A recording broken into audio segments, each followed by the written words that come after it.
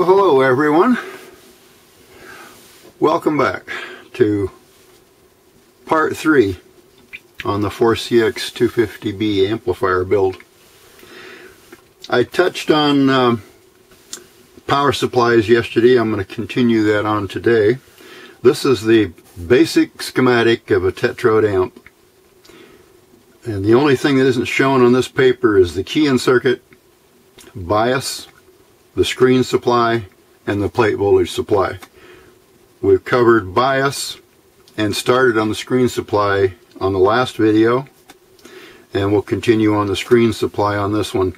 My effort here is to give a wide of a view of an idea of the different ways that you can come up with the screen voltage, and in some cases bias voltage. It depends on what transformers you have.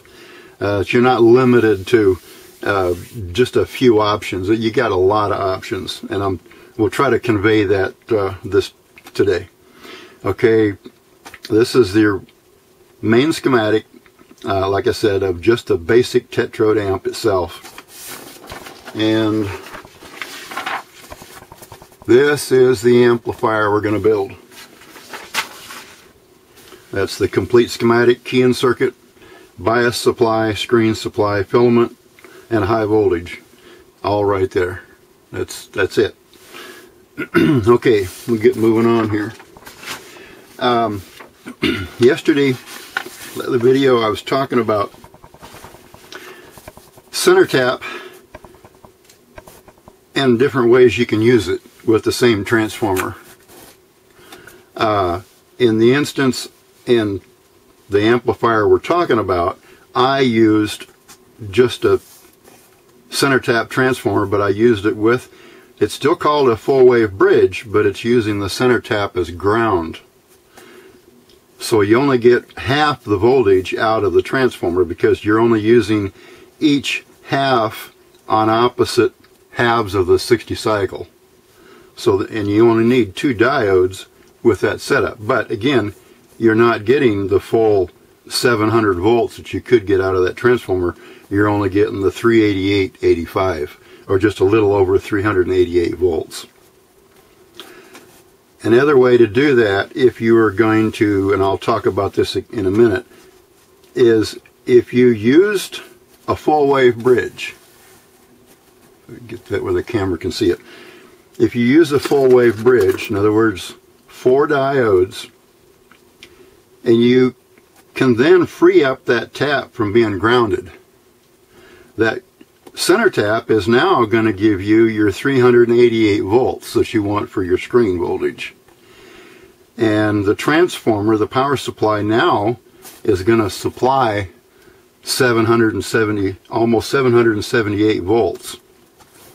And you'll see in a second, that can become part of your high voltage that you need for the plate of the tube. Now, before I get to that, I'll show one more example here of how you can hook transformers together. Alright, here's an option. This is simple. These are 2 120 volt primary, 24 volt secondary transformers. One of them at least needs to have a center tap. If you want to make use of the fact that since one side of this transformer, these two are back to back is how they're hooked up. So you got 120 volts coming in here, that's your line voltage. It drops that down to 24 volts. Then you have another 24 volt transformer connected with its 24 volt winding to the first one. And now you have an isolated 120 volt here that we can add or gain voltage. I'll explain that in a second. But one side of this 24 volt transformer can be grounded. The center tap can give you 12 volts if you don't happen to have another transformer. But like I say, at least one of these 24 volt transformers needs to have a center tap, and that can give you your 12 volts for your tube filaments. Like as if you was want to run 2 4CX250Bs, they're 6 volts a piece.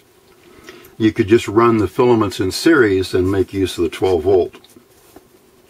Okay, now how this circuit works here is this also, with these two transformers, we're not going to use this to give us our high voltage.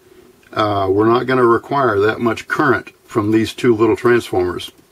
Screen current on the 4CX250B is only in the neighborhood of 15, maybe 20 mils, and so we can handle that. Bias is only 10 mils or so, and this will give you 68 volts of bias.